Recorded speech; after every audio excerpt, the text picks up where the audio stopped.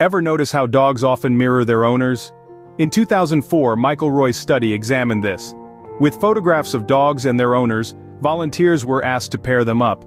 Typically, with purebred dogs, humans were correctly matched. We're drawn to what's familiar, a pet that mirrors us. Intriguing, isn't it? This is the beauty of the bond between man and his best friend.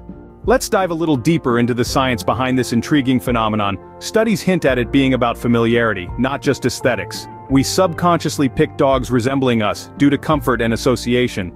Media, transition slide to dog clips. Distinct features like eye shape, fur color, or size connect with our appearance, and it's not just physical traits but also personality reflections.